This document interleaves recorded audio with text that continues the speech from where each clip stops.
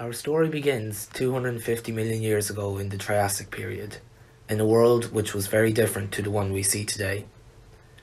Reptilian life dominated on land until a mass extinction event on the PT boundary took place.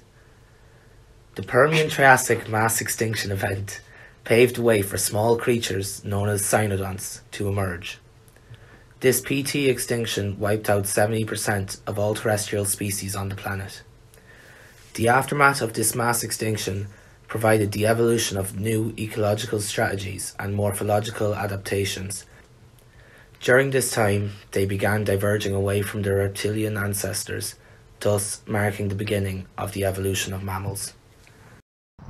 Cynodonts evolved from therapsid reptiles and began to show morphological adaptations which are still used to characterize modern-day mammals. Changes to the cynodont lower jaw and skull are still witnessed in the fossil record today. These changes are the first known evidence of the divergence of cynodonts from their reptilian ancestors. Reptiles possess a homodont dentition, which means their teeth are all the same. The differentiation of cynodont teeth was an important innovation in mammal evolution.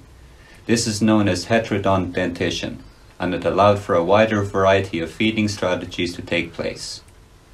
Changes to dentition meant changes to the structure of the lower jaw. The number of bones present in the lower jaw becomes reduced to just the dentary and squamosal bones. Other bones which previously played a role in the lower jaw migrated upwards and are now known as the anvil and hammer of the inner ear. Early cynodonts such as Morganucodon and Castrocauda were just some of the first cynodonts to exhibit these mammalian traits. Hair and fur are defining characteristics of mammals. The acquisition of this feature is seen as one of the main evolutionary innovations which led to their success. Before the development of hair, animals possessed a tough, scaly, watertight skin, and they were cold-blooded animals. They were restricted to the daytime because at night, when it got cold, they became sluggish and couldn't hunt. Animals that possessed a coat of fur allowed them to regulate their body temperatures, and with this insulation, they could be active and hunt at night. The exact period where hair fur developed is still not known for certain, as it is so difficult to find a fossil with traces of hair in it. More recent studies have found traces of hair in animal coprolites, essentially fossilized dung, which date back more than 250 million years ago.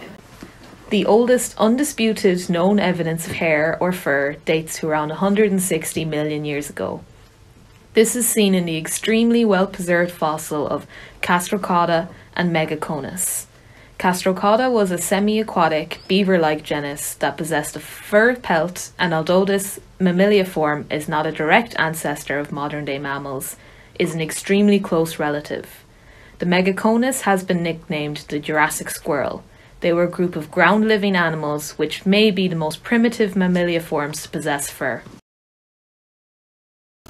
The evolutionary journey of hair through time is still relatively unknown.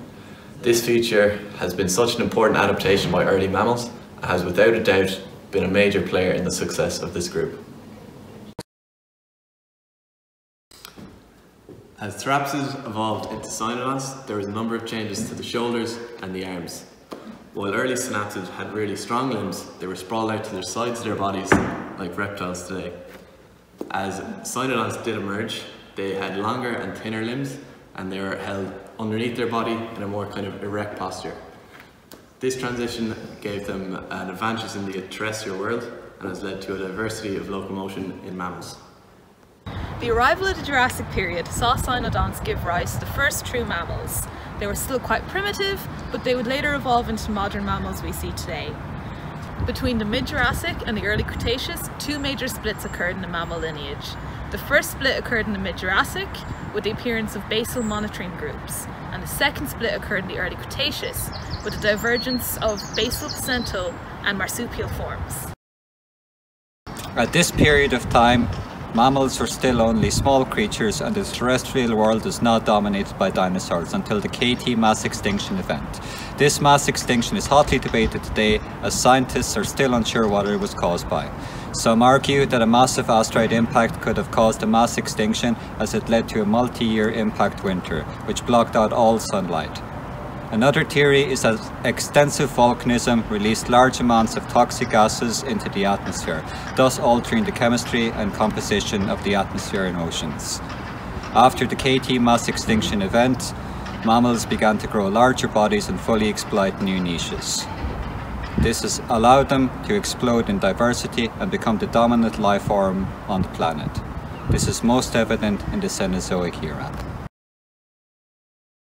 Within the Cenozoic era, several forms of extreme mammal diversification appeared.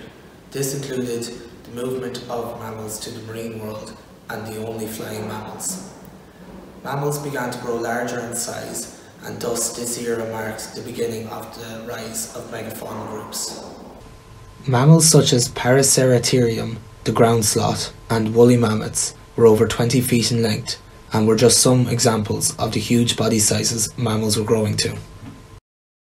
The defining characteristics of mammals evolved over millions of years. Without the development made to jaw and dentition, and the innovation of hair and larger brains, and the transition to a more erect posture, many mammals would not have survived to the present. Their adaptations and evolutionary journey led to the success of the modern mammals which we see today.